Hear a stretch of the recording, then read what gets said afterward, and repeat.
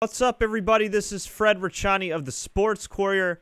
On the line with me is former WWE star, a man that has wrestled all around the world. He is Antonio the Promise Thomas. Antonio, thanks so much for the time, man. How's it going?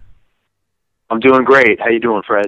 I'm doing all right. Now, you spend a lot of your time in the New England area. Are you happy with the Boston sports scene right now, outside of the Celtics being over?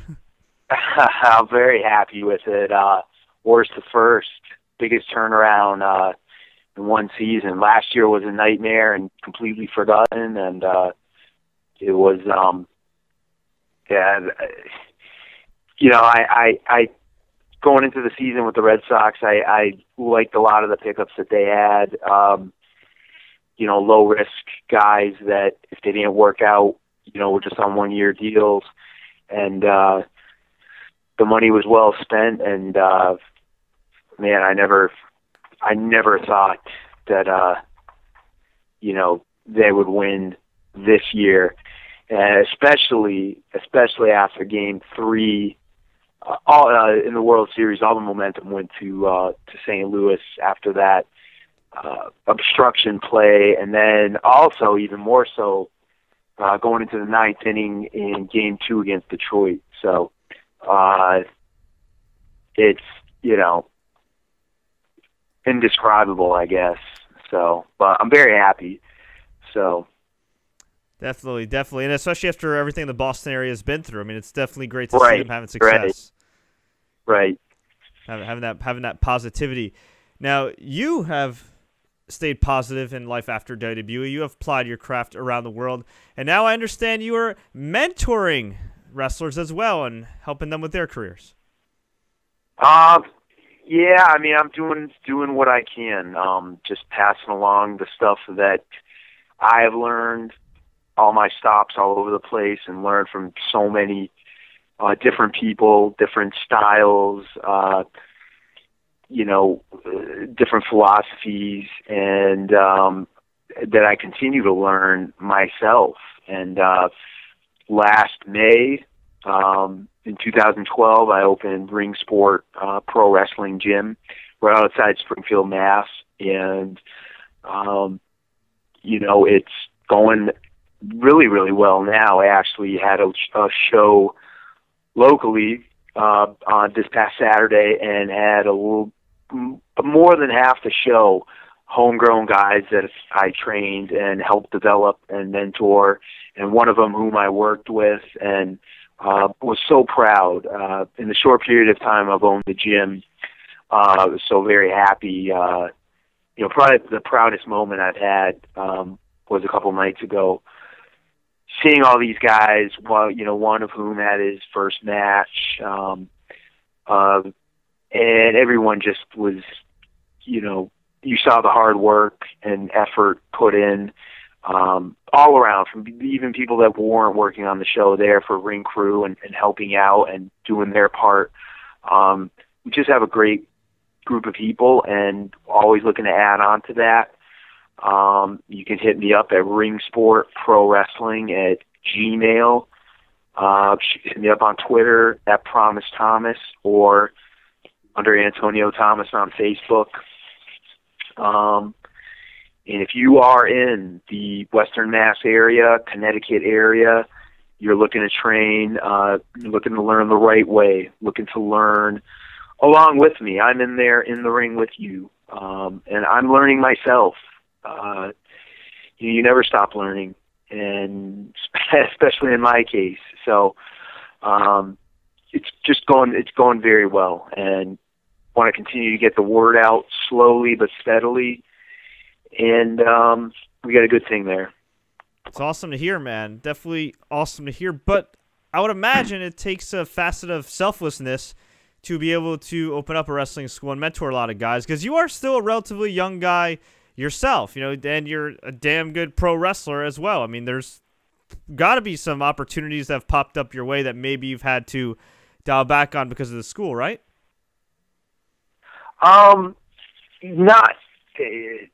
Not as of yet. I mean, I've had opportunities in the past where I've gone to Japan, where I've gone to Italy, where I've gone to Puerto Rico, and at the time I was partnered with one of the guys who was one of my original trainers. So when I wasn't there for an extended period of time, there was someone there to watch over things and to keep track of things. Now I'm, pretty much by myself, but I do have a good group of people around me. If something were to come up where I had to go away, for an extended period of time, I was in Italy last year for a couple weeks training over there, and I have a good group of guys, experienced guys that, I'm very structured, I'm very hands-on, I like to do stuff myself, but the guys that I have assisting me and helping me out are the exact same way. So, it works both ways, so it hasn't been a problem as of yet. I shouldn't say problem, but it hasn't. We haven't gotten to that to where it would be a problem. And you were part of WWE for a couple years, 2005, 2006, as the popular OVW tag team, the Heartbreakers. Then they brought you and Romeo up on the main roster as the Heart Throbs. And I really feel like they kind of creatively missed the mark. You guys ended up getting released, and at that time, there was such a huge turnover rate, as far as like bringing talent in, releasing talent, bringing talent in, releasing talent, and a lot of those guys never even came back to the business after WWE. What made you keep going and staying positive while finding new success? I just love wrestling. This is all I wanted ever, all I ever wanted to do, and being in WWE was great. It was a goal that I had. It was a dream I had since I was 8 years old, and it completely didn't have to go the way that I wanted it to or expected it to go. But I still got there, and we did what we could with what we were given. And I never got sour on the business. We got so much shit thrown at us, and in a lot of cases, rightfully so. But, I'm not one of those people that's bitter, is going to go blame people or any, blah, blah, blah, and make excuses. Being released gave me an opportunity, open new doors, and that's exactly, not to use a steep cliche, but it completely opened new doors for me to go all around the world and learn different styles and learn from different people and kind of just do my own thing and be myself and be able to breathe and have fun. And all I'd known was WWE up until that point, and, a few short years in the Northeast indie scene. And my career has pretty much gone in reverse, where right about now is where I should be, 11 years in is where I should finally be getting to WWE and would be completely ready. I'm a man now, and I've been around the world, and it was like that in the old days. It was like, I don't want to be one of these guys that says the old days, but, things don't start to click until, I don't know, a few years ago, and they're still clicking, and I'm still trying to find myself, and to try to find yourself in with a new gimmick and so many changes in such a short period of time when you've only been working for 2 years, and then all of a sudden you're thrust into a worldwide spotlight. That's pretty tough. So I just love wrestling, man, and I've seen so many guys, they've come and gone and had such tremendous talent, and but there have been a lot that have persevered and stayed the course, and because they love wrestling, and you got nothing good happens to your body from being in a wrestling ring. So you have to love this to do this, and the people that love it, that aren't in it for the money, that aren't in it for any bullshit fame or any stuff like that, you can tell they're going to be around. This business is a marathon. It's not a sprint. Well said, sir. Well said. Now, when they were having the huge turnover rate in the mid-2000s, I mean, do you feel like the talent had a short leash as far as given time to succeed, or do you think it was just the nature of the business at the time? Well, I think it was both. We were told in developmental that a lot of guys and girls were going to be getting called up, and it was going to be sink or swim. So they were just throwing stuff at the board, just calling people up, at random. If they get an idea or they're on a whim, hey, let's fly this person in. And that's kind of what happened with us. We got called on a Friday to debut in Madison Square Garden on a Monday, not really knowing anything. But we were ready. We knew that, so we were as prepared as possible. Were we ready? No, you can't teach experience. But it was definitely a sink or swim, and you saw that with such a great ratio of turnover, and fortunately a lot of talent went by the wayside, but they got a lot of great talent as well out of it. But the guys that stayed the course or were given shots with to be there for years, a lot of them got lucky. A lot of them stayed the course and just were. Dolph Ziggler was a guy that was a caddy, then he was a guy that was a cheerleader, and then he was a guy that was doing nothing in developmental, and then, he's one of those guys that could have gotten released very easily. Johnny Curtis, who's now Fandango, was there for 5 years, 6 years, and now there isn't that turnover rate, but you never know when something's going to pop up and stick, and the longer you're there to just wait out and keep trying things and throwing things at the wall, the better chance you have of success. So there's definitely more of a structure in place, and there's definitely a connect now between developmental and the main roster, and it's different in a lot of ways. It's for the better. But in the back then it had its advantages too. So it was what it was, and it's definitely, they've got a great thing going now, and it's definitely great that they have that connect and have a performance center and so many all these great facilities and trainers available to them now. It took them long enough. I mean, we had Jim Cornette like years and years say, guys, you got to have some more synergy between developmental and the main roster. I think there was one time where he was booking the feud between Doug Basham and Damaja, who later became Danny Basham. And one day Doug Basham just walks in with his head shaved. He's like, what happened? He goes, they wanted me to have my head shaved. And he just goes crazy because the office didn't tell him, hey, we want to have Doug's head shaved and team him up with his rival on OVW. Yeah, it was, I love Jimmy. I will, Jimmy's like, my wrestling dad. I mean, he gave us the world and did everything for us. And to this day, even through, working with him in Ring of Honor and after WWE, I love Jimmy. And he has his detractors and whatnot, but, I'm not one of them. So, there was, it was just, there was nothing correlated from what went on in OVW to what went on at the main roster. And, we had, learning from Jim Cornette and Danny Davis.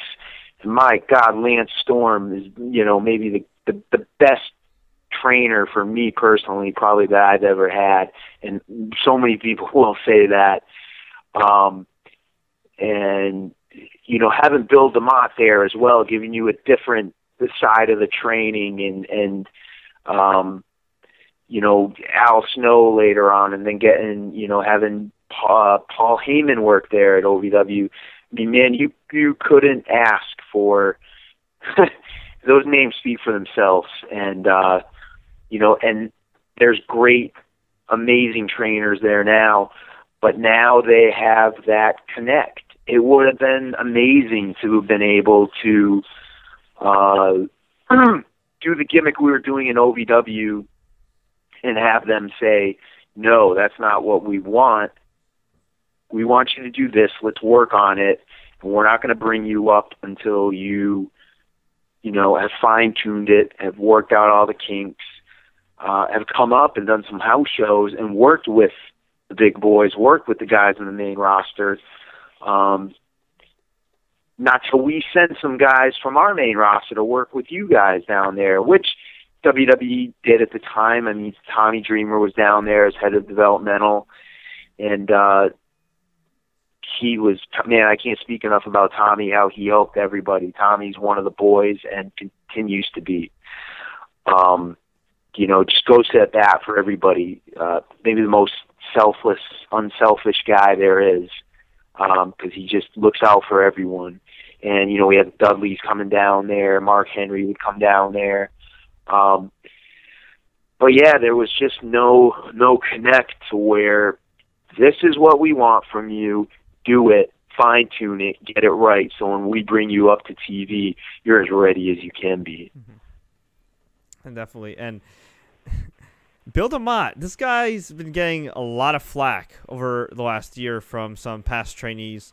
And listen, everybody's dealt with everybody differently. Somebody could have a great experience with one dude. Another guy could have a totally different experience. In your experience with Bill DeMott, was it overall positive? Let me tell you something. When I got to OVW, my first 2 weeks there was Bill DeMott's first 2 weeks there. And, Bill came in when Lance would be 2 weeks on, and then he'd go home for a week, spend time with his family. And then that would be Bill's week to come in.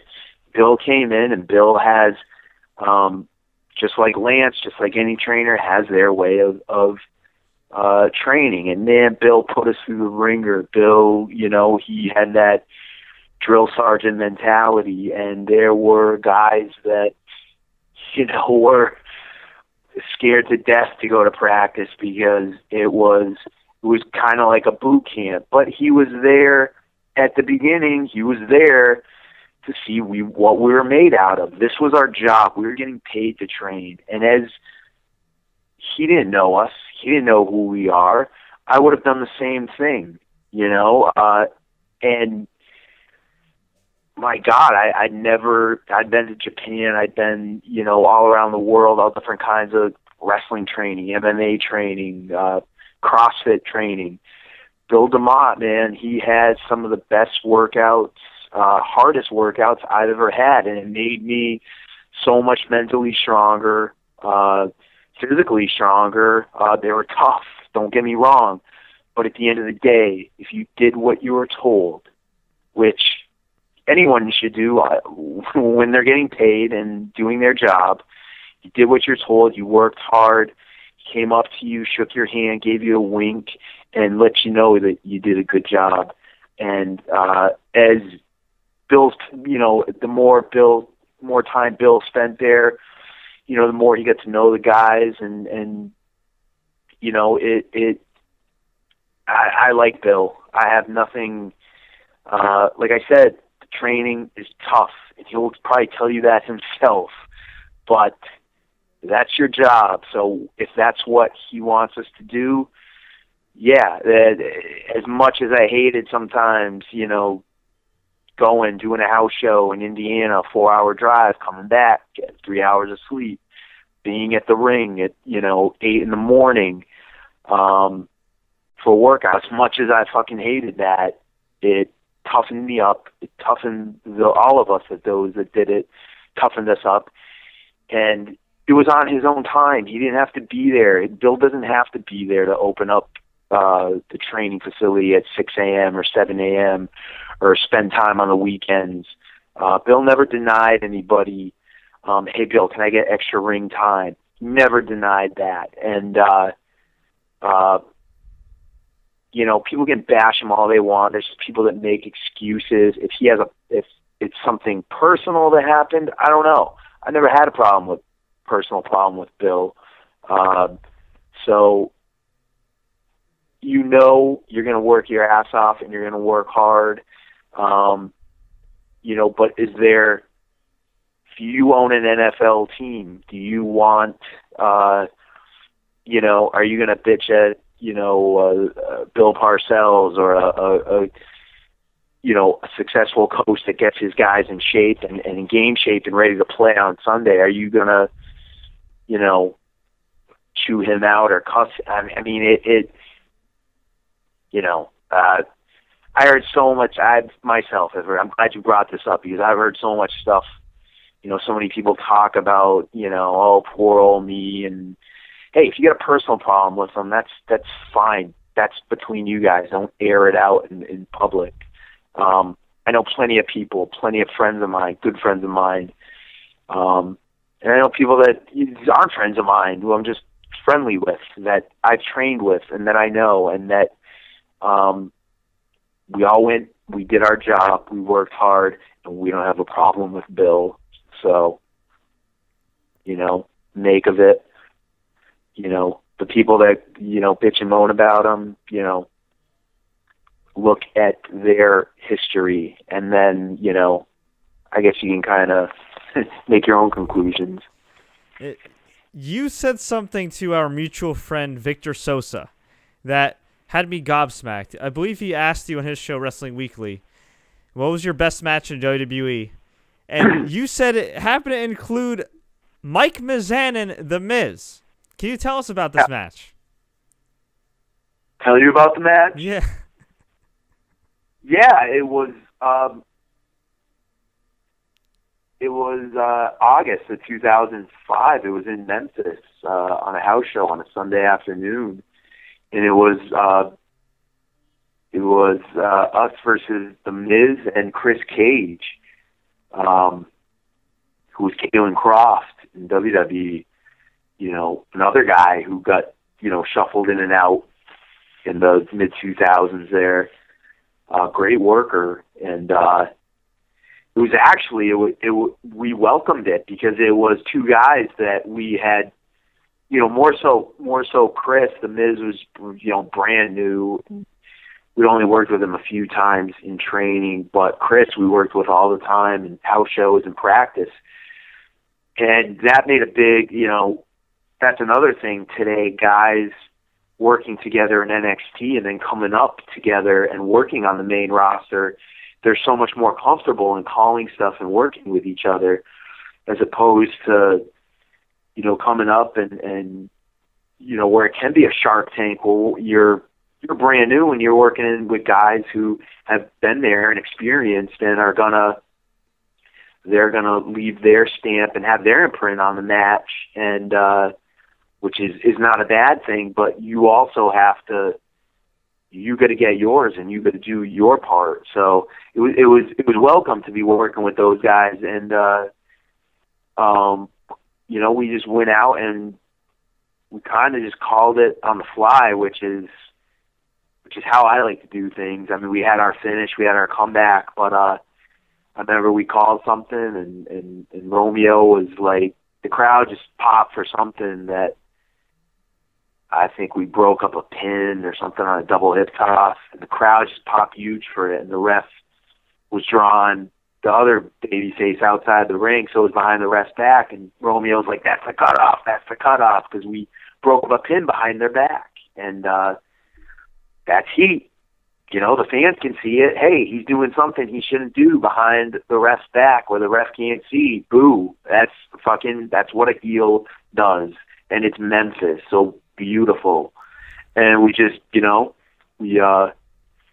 everything just felt good. We wasn't technically a 5-star match. I don't think you're going to have any kind of technical masterpieces with 4 guys as green as they were at the time, but we got to the back, man, and Dean Malenko comes up, and man, that was fucking great. That was way to listen to the crowd. Just praise from everybody. Shawn Michaels, Edge, that was great. We're like, what is going on? And even the tag match after that, one of the guys came up to us and said, "Man, good shit. That was great shit, man. We got a tough act to follow." And that's what it's all about for me. It wasn't about the money. It wasn't about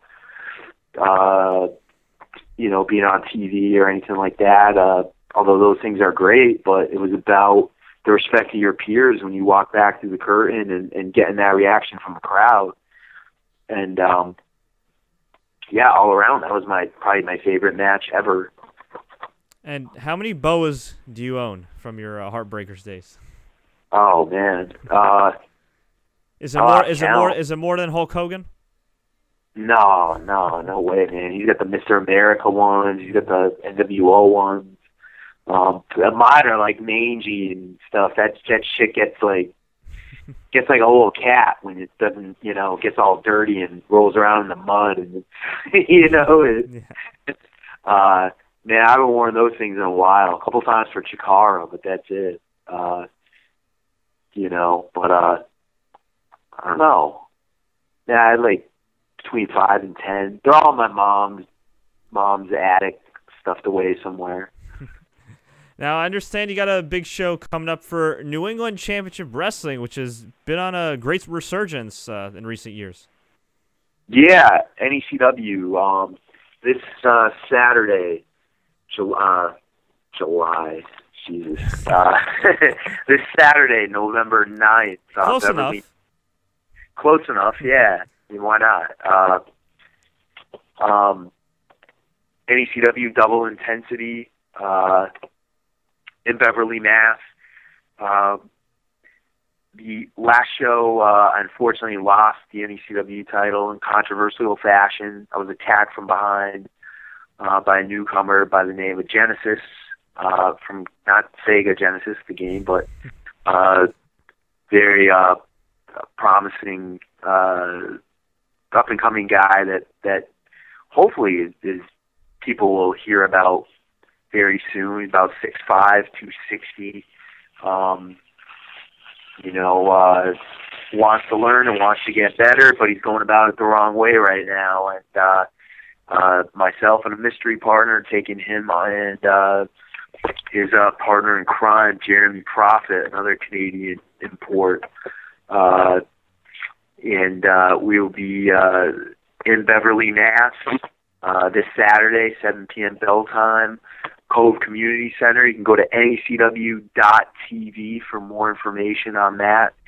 And, the NECW TV as well. It's locally on Cozy TV in the Boston area. If you live in or around the Boston area, Channel 62, Thursday nights / Friday mornings, at midnight or 12:30. I always forget. I have too many hits to the head.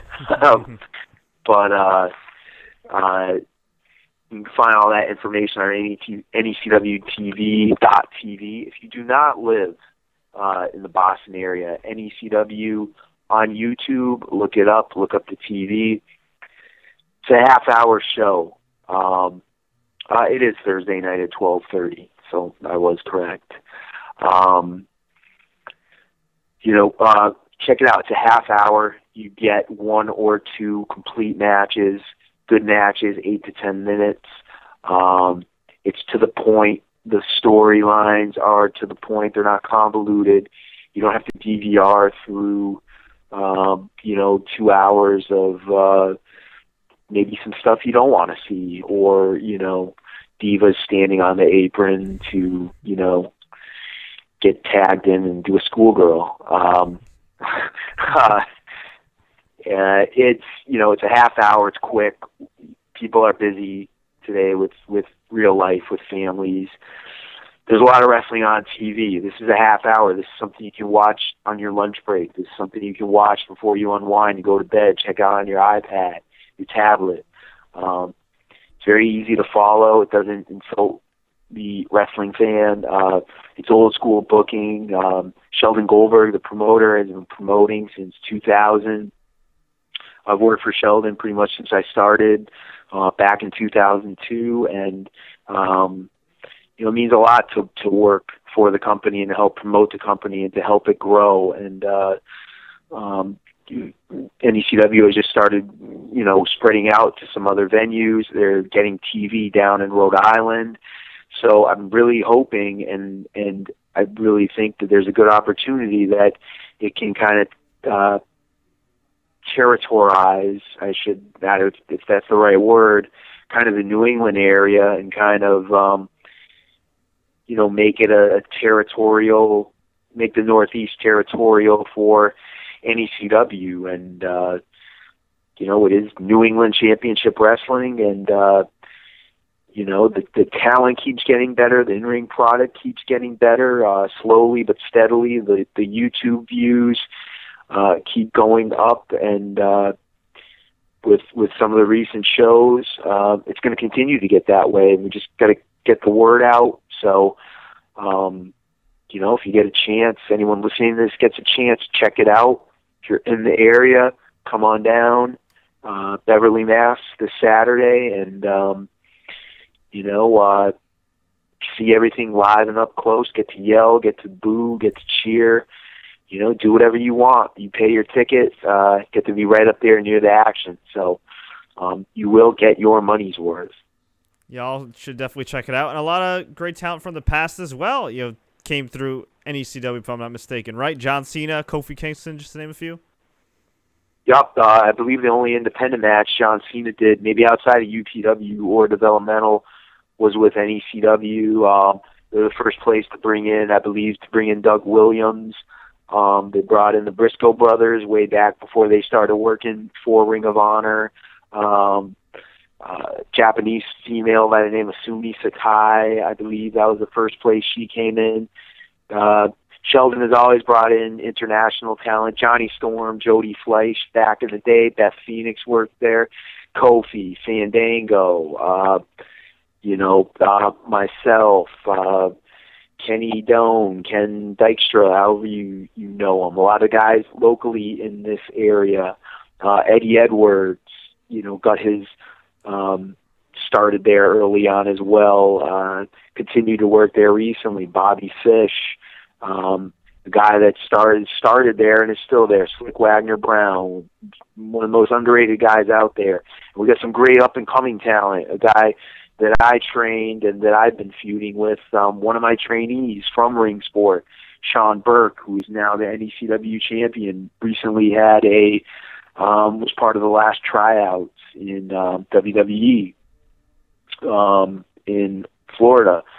And, I don't know how long he will be around here. So hopefully very soon we'll see him on a bigger stage. But, guys like Jeremy Prophet, guys like Genesis. Recently, Tito Santana was brought in. Dangerous Danny Davis, not the Danny Davis I know and worked with from OVW, but the referee Danny Davis. I got the opportunity to team with Tito Santana on that show. So they're giving fans, NECW as always, and Sheldon Goldberg has always been about the local talent, homegrown talent, building up those guys. And, but now he'll, every now and again, treat the fans to, a throwback to so many fans who grew up watching the WWF and are familiar with, wrestling the way that a lot of us loved it back in the 80s. And, Tony Atlas, he brought in, so it gives you really a little bit of everything, but mostly the focus is on local, homegrown talent, guys who are the future, guys that are the present, guys that have been the past, like myself, like Wagner, a guy like Johnny Idol, who was brought back recently, who many people aren't familiar with, but is a hell of a worker.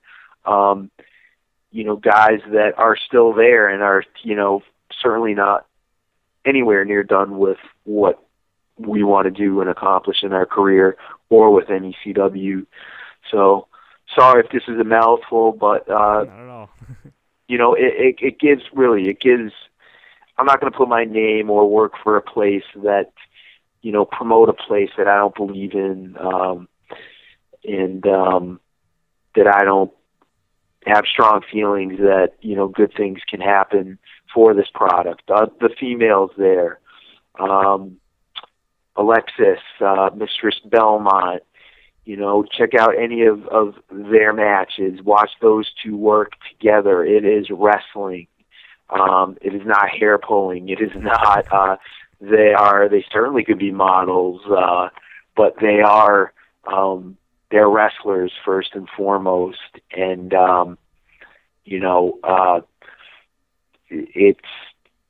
it really is something that if you haven't checked it out, please do.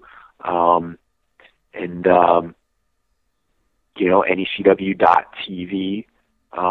and has all the information for the TV and for the live events. Awesome, man. Definitely looking forward to that show. Antonio, I want to thank you so much for your time. Before we go, where can fans find more info on you and your school? They can hit me up on Twitter at Promise Thomas. Also, you can email me, ringsportprowrestling@gmail. You can hit me up on Facebook. I usually, prefer to hit me up on Twitter, but Facebook at Antonio Thomas. But at Promise Thomas, Twitter, hit me up. No website right now. I'm working on that. I had one before. I don't know. I need to get kicked in the ass when it comes to doing these the website stuff and whatnot. But Twitter and Facebook certainly have worked good for me, and the Gmail address, ringsportprowrestling@gmail. Also, come out, see me, talk to me, say hi at the live events this Saturday, NECW, Beverly, Mass. Also, this Sunday, Wrestling is Art in East Greenwich, Rhode Island, 4 p.m.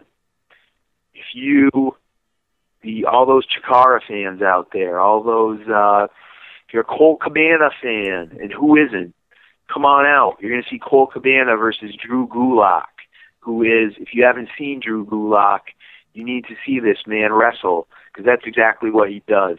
He wrestles.